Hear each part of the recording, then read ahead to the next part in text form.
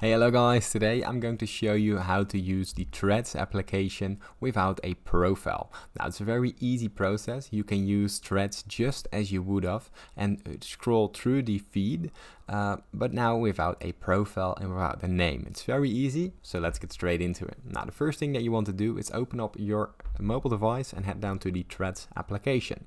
Now from out here we want to go to the button right of our screen where the profile picture appears, and here you want to go to the top right corner where the three stripes are. Now from out the three stripes, what you want to do, you want to go into the account settings right below privacy, as you can see right here.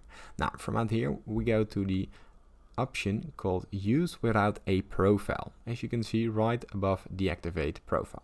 Now what you want to do right here is use without profile, but make sure that you know that you want to delete your profile, because this will delete your profile. As you can see here, you need to put in your password from your Instagram account, and from out there your profile will be terminated, but you can still start to use Threads just like you would have without a profile. Now it's easy as that. If this tutorial was helpful, please consider subscribing to my YouTube channel. This helps me a lot, and thank you for watching.